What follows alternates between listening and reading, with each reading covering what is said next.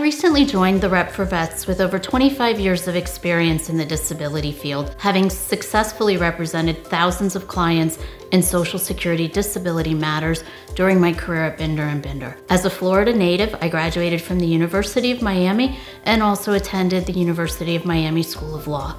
At that time, I was recognized for my trial advocacy skills. I began my career in disability law as an intern at Legal Services of Greater Miami, assisting the indigent population with a host of public benefit matters. I am the daughter of a Vietnam-era veteran. My father's family housed American soldiers in Italy during World War II, and after immigrating to the United States, he served in the Army, where his MOS was, not surprisingly, food service. I have always had a special interest in veterans' issues, having represented hundreds of them in the Social Security arena.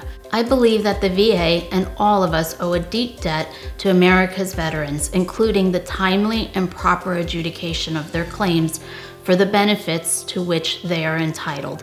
It's an honor to help disabled veterans get the benefits they not only earned, but deserve.